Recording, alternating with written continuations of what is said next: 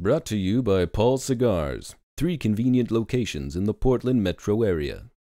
Mayor, let's talk about the budget. Now, you've been in office 2 months. I've been hearing phrases around town. I got journalist friends. They call you the Walmart of mayors. You're just slashing prices. Where are these budget cuts coming from? This is your focus. Where are they coming from, and what needs more money? 2 parts. First of all, what can we cut? Well, we're still looking for that line item for waste, fraud, and abuse. Oh, wow. We haven't found it yet. You should just cut my show. That's all we do. It's waste, fraud, and abuse. It's hard to find. They hide it. In basements, on Burnside, in old gay bathhouses. Yeah. That's what this used to be. What needs more money, though? What needs help? Schools. Yes, of course they do. Yes. Politely, these people up here like children being educated. In the back, they're like, "Oh, I got vasectomy." Not their problem. I don't know how in the country they got the vasectomy. Oh, that's the biggest word I ever gonna say. Vasectomy. They're from Clackamas County, I think.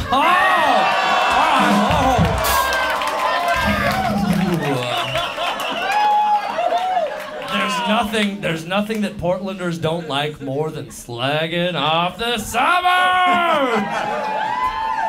Which leads me to my next question. How much does Gresham scare you?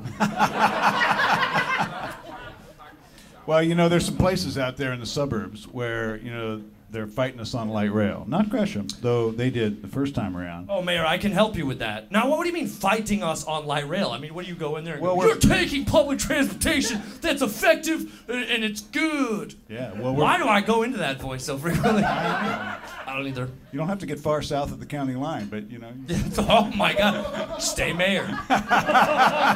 Governor's not for you. Yeah, it's not working, is it? No. There are counties called, like, Bashunqua. But, we're actually getting along better with the rural counties. We've got a peace treaty now. Which that sounds so made up, I can't even tell you. If you go into the state capitol now, you can't take your AK-47, but you also can't take your hipster hat. That's the deal. Whoa!